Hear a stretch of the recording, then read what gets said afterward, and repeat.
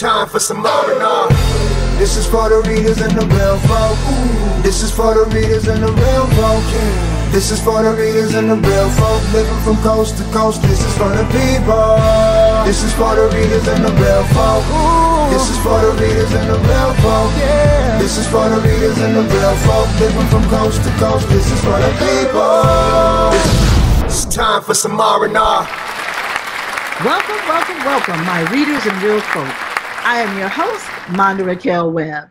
Books, art, film, music, all together in one spot, celebrating us right here, right now, every week. It's all art and it's all good. That's who we are and that's what we do. It's time for some R&R. Let's roll. This week on Readers and Real Folk, we talk Black Lit with Mahogany Books. We cover the timely art of resistance with Black Art in America's Najee Dorsey, and DJ Hass does another Hass-Style Takeover of Baltimore artist-producer John Tyler as he creates sounds from scratch.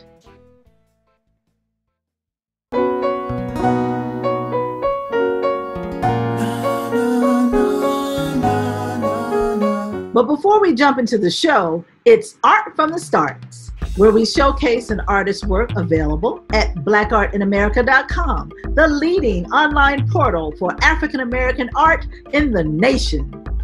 This week's image is Toni Morrison, The Moon and Sun, by rising star Delita Martin, a highly sought-after artist by seasoned collectors and museums alike. Martin's recent show, Delita Martin, Calling Down the Spirits, opened the exhibition season at the National Museum of Women in the Arts in January 2020. Martin also graced Black Art in America's list of the 10 breakthrough women artists as polled by Black-owned art galleries. And yes, you can have this treasure hanging on your wall. And remember, when you buy fine art from emerging and established artists at blackartinamerica.com, you can use our special Readers and Real Folk value code, which is R plus R5, at checkout for 5% off premier works by Black American artists. That's right, it pays to hang out with Readers and Real Folk. Mahogany Books is an award-winning independent bookstore specializing in books written for, by, or about people of the African diaspora. Created online in 2007 by DC-based husband and wife duo Derek and Ramunda Lark-Young, 10 years later, the couple also opened a physical location in the Ward 8 Anacostia community of Washington, D.C. Mahogany Books, named after their daughter, is the result of Derek and Ramunda's love for culture, community, and literature, and their desire to see it empower others as it has empowered them. In 2019, Mahogany Books was named one of the top 100 minority business enterprises, and they have been featured nationally in the Washington Post, Black Enterprise, Vanity Fair, Forbes, Oprah Magazine, highlighting their commitment to making books accessible.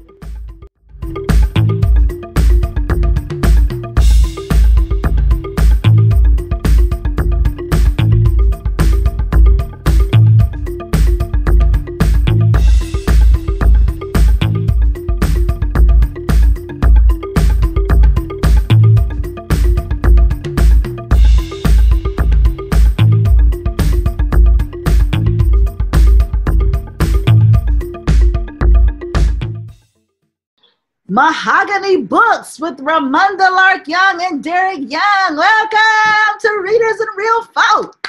Hey, hey. Hey, all right. Party. How y'all doing? We are doing fantastic, all things considered.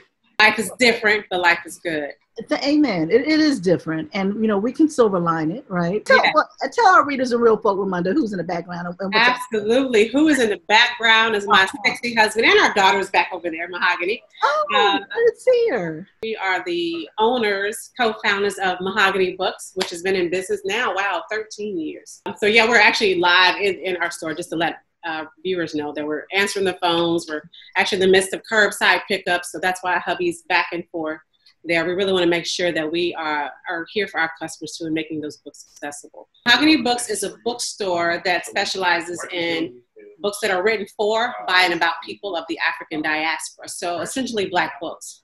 It was always something for us to really connect with our community, really connect with our culture, and to be able to merge those two has been something that's a passion of ours. But we started online, like I said, about 10 or 11 years ago.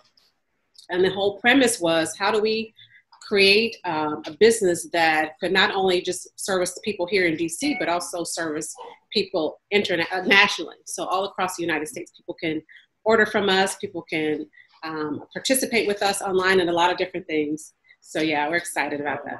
Yeah, I feel like you all are uniquely positioned to thrive a little more than some of the other small businesses out here, because you did start online. But before we talk about that, so where did the name Mahogany Books come from? Absolutely. So Mahogany Books, we have a daughter named Mahogany. Essentially, the name really evokes in my mind something very strong, something very beautiful, something very rich. And when we think of our culture and we think of our community, those are the same terms that come to mind as well. Rich, strong, bold, confident. If you can see the logo back there, you see these little puffs sticking up, holding a book. And we were at a bookstore, and I took a photo of her, and she was holding a book. And that same image is what we recreated into our logo. So yeah, she's kind of infused all throughout our business. So in the name and in the image that's back there too. I love it. And I can imagine, we all know Kwame Alexander. And Kwame grew up and his father was surrounded by books. So I can only imagine Mahogany being able to kind of see you and your husband grow your business, and what kind of impact has it had on her? So yes, she actually had a business. She still has a business, and she started hers when she was 7.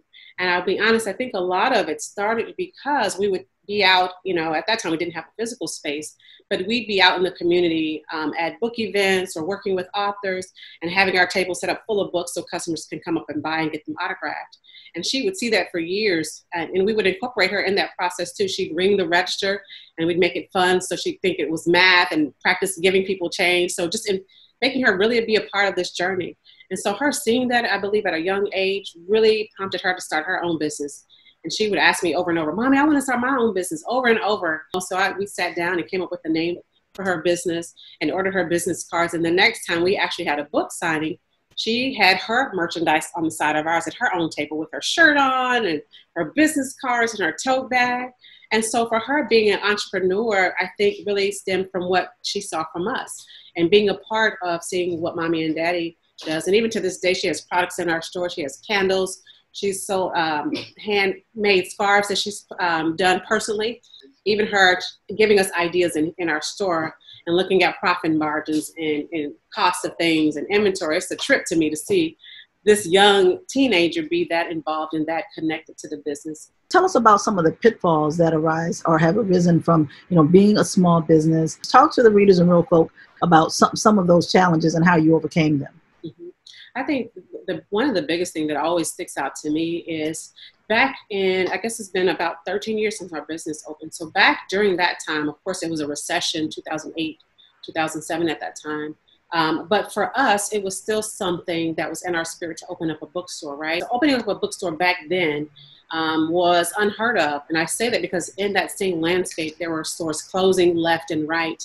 And also in that space, there was ebooks. So to say we wanted to open up a physical store in that time, a lot of people who were luminaries, people who were dear peers of ours were saying, no, don't open it.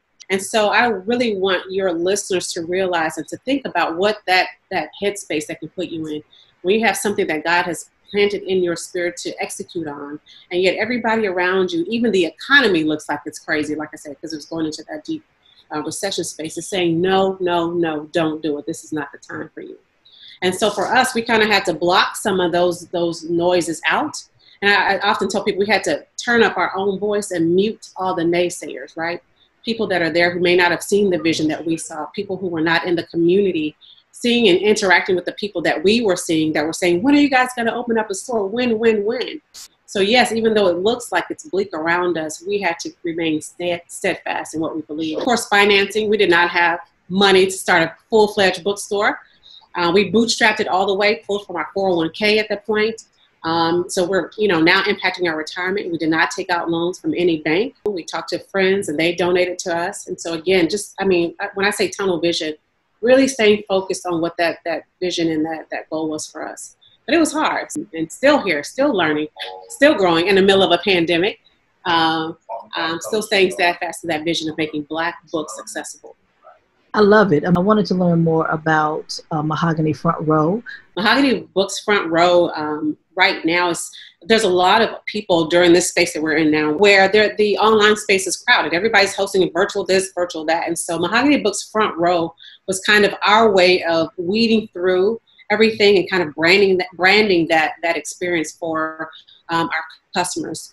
And so Front Row really alludes to them having the opportunity to sit right in the comfort of their own home, in front of their computer, and have the best seat in the house. And that best seat in the house allows them to be part of just very engaging conversations through chat, right? So they show up and put their questions right there in the comments, and I'll read them live for the author to answer. And so it's been great to have people show up. There's not a lot of Black bookstores or bookstores that are really making sure the Black authors and the Black voices are heard. And so it's exciting for us to be in that space. We just hosted Kimberly Lawson Roby last night. She was amazing.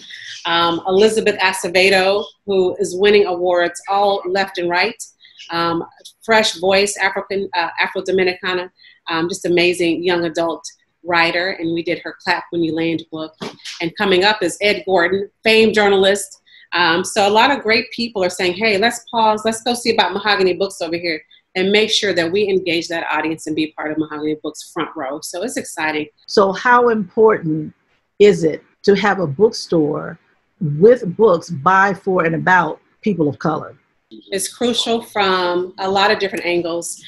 There have been so many studies that show that people who can connect, from young readers up to adults, people who can connect with their ethnic group when they read, it impacts two crucial areas: self-confidence and self-esteem. We're talking about just from books that have your story, have your face, have your voice reflected in it, self-confidence and self-esteem. And so we have a bookstore full of books that really confirm and affirm who we are as Black people. And so that's very important to us. When you look at illiteracy rates in our communities, it's crazy. And a lot of times kids are not connected to books because there's no real way where they feel like their voice is heard, their story is heard, their legacy is heard in those books. And so it impacts them. It impacts their desire to read. It impacts their desire to show up in school and be their best selves a lot of times. And so to have a store here in the community that has those type of books accessible is important to us. I remember Derek was telling me a story of a gentleman who came in, an older man. He came to our store here in the Anacostia Art Center. And he was walking in and he came to the threshold and he stopped at the threshold of our bookstore. And he paused and he just looked around, just slowly looked around at all the books, and he started tearing up. And Derek walked over to him and said, "Sir, what's going on? Is everything okay?" He said, "I've never in my life seen this many Black books." And he was an older gentleman. I mean, to tear up, I hope I don't tear up on this interview. I always tear because it's something so bigger than us. It is something so much more serious than us. And to see a man who's lived his life, we don't know his journey, his story, but yet to see himself reflected in fiction, in nonfiction, in health, in architecture, in business, all of those books that now have our story, our slice and point of view in them is crucial. And it's crucial to us as a people to walk and stand tall and knowing that we have put our fingerprint on all those different genres, all those different pieces of what is a part of the American fabric, not just the Black fabric, but the American fabric. So yeah, it's a big thing.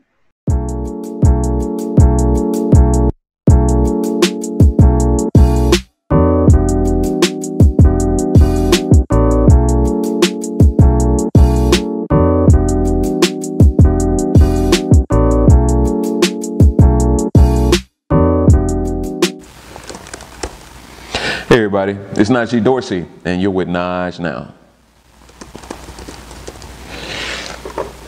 Tell us about Gullah Jack, the inspiration behind it. So Gullah Jack is a continuum of my resistance series, and in 2011 I started a body of work of men and women who were the unsung heroes and sheroes, people who fought, for their own, human rights, really, you know, it wasn't even civil rights, it's human rights, the right to live. So much of what we're taught, at least what I was taught coming up, what we hear about the Harriets, and we hear about, you know, Malcolm and Martin, and but we don't really hear about the people who fought back. You know what I mean? Like the countless communities that got tired of being oppressed and being violated and, you know, just being destroyed, and they just like they fought back. And so Gullah Jack is continuing that series. When I found out about, you know, heard about Denmark VC and then heard about Gullah Jack, and Gullah Jack was his right hand, I'm like, yo, you know, a lot of people know about the primary of a given movement, but never really about, you know, the other people that were important to, you know, the struggle and what, you know, what was and what they were doing. And so Gullah Jack being a priestess, mojo, conjurer, you know, just African born enslaved, you know, he was thought to be, you know, invincible, you know, that he had magical powers, and he would use those powers, and talked about how you know, God was with us for the fight for freedom, you know. And so like that was appealing to me, to be able to use my creative energy to give visual representation to that story. And so I did a series entitled Gullah Jack. You know, I had hoped to do more. I think I ended up with five, 6 pieces in the series, but at least, you know, at least it's done, you know, and, you know, that story's out there. So yeah, Gullah Jack, look them up.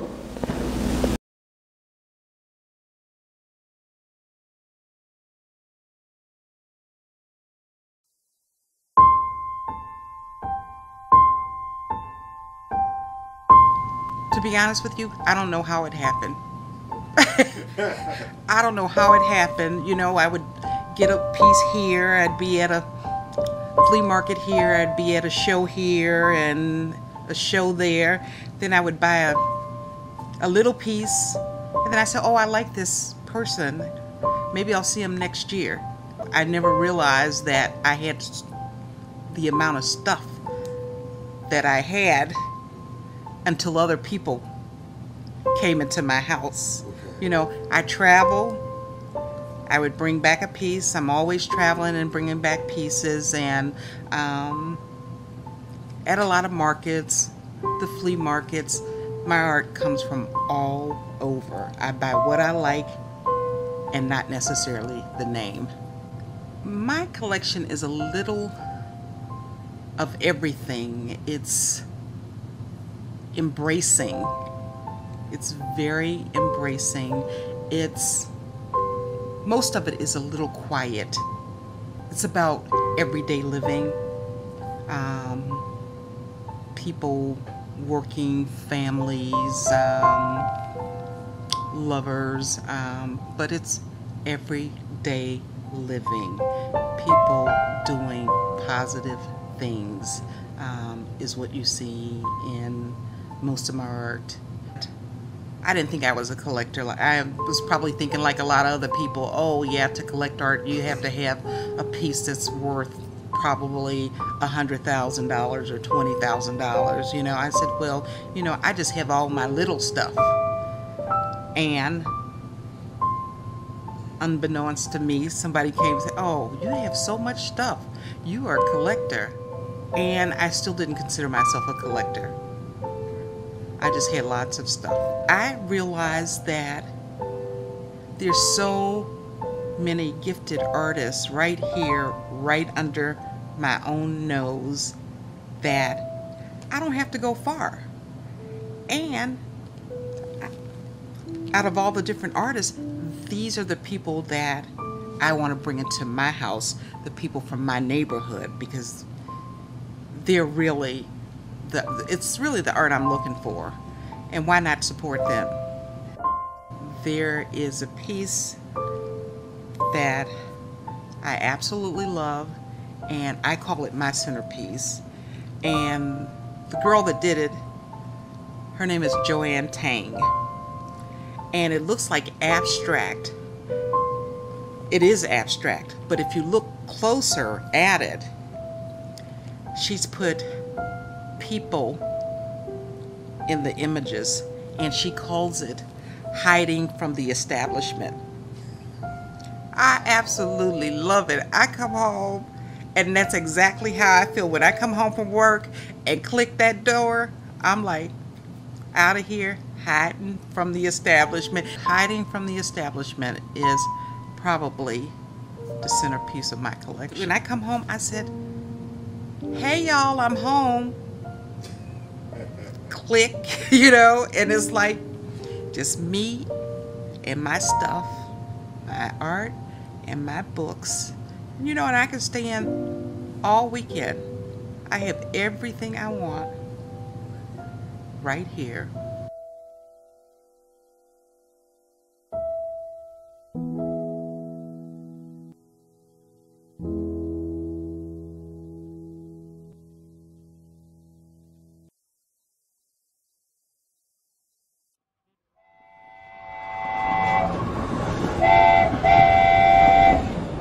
Let's rock. Take this.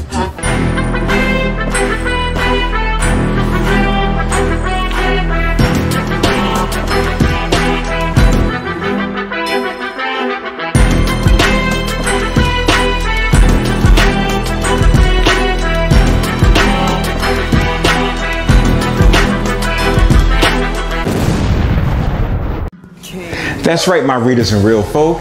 This is a Hass-Style Takeover. So strap up for a ride on the R&R Express with your main man, DJ Hass. But special shout out to my web queen, Monda Raquel Webb, and also to blackartinamerica.com, the only place to get that quality black art. Check it. We're gonna take a Hass-Style ride back over to the B-More, Baltimore, Maryland, to check in on our musical friend, artist, producer, John Tyler. Tyler's show is Sounds from Scratch, and this time around, Tyler create from scratch in the studio, while B-More's Juba Productions catches the whole thing on film. So check it. Here it is, straight out of B-More, Sounds from Scratch.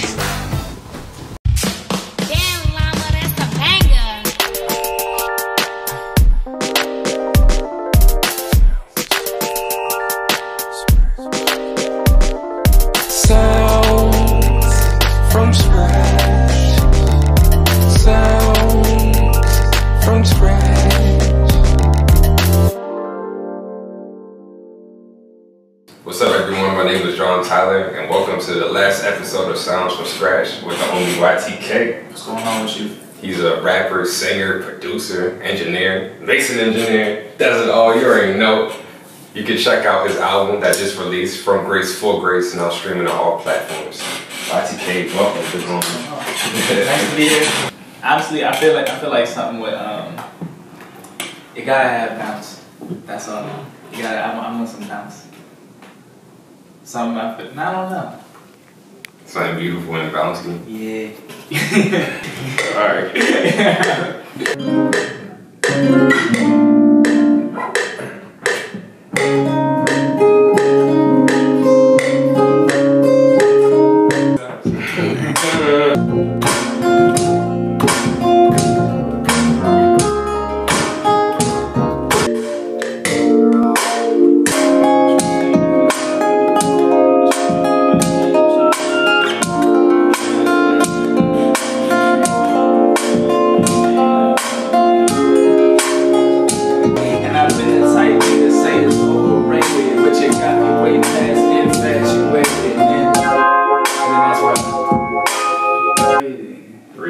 Yeah. Can I sample that? TTT.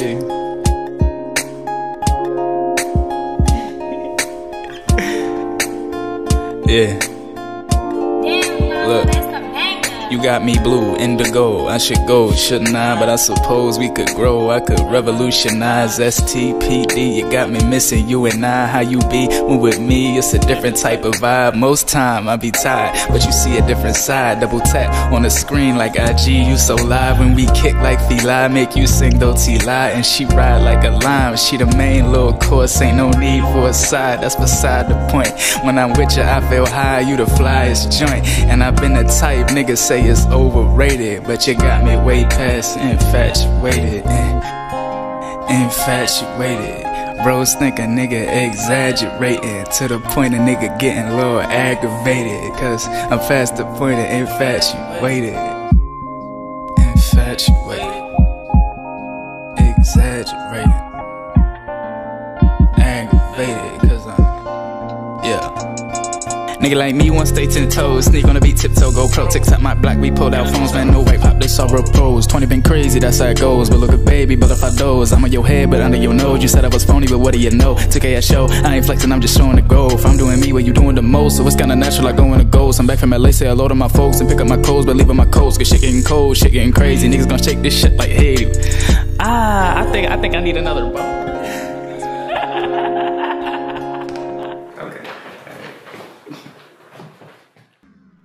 Well, that does it for this week's edition of Readers and Real Folk. Remember, join us here each week at blackartinamerica.com for new episodes. And stay tuned for next week when R&R sits down for an exclusive interview with iconic Tony Award-winning Broadway film and TV director Kitty Leon. And don't forget to type in the R plus RFI value code for the 5% off at checkout when you shop for fine art at blackartinamerica.com. Until next time, this is your R&R host, Monda Raquel Webb, wishing you art, peace, and love. This is for the readers and the real folk living from coast to coast. This is for the people. This is for the readers and the real folk. This is for the readers and the real folk. Yeah. This is for the readers and the real folk living from coast to coast. This is for the people. This is for my people, yeah. This is for the people. This is for my people, yeah. It's time for some R&R.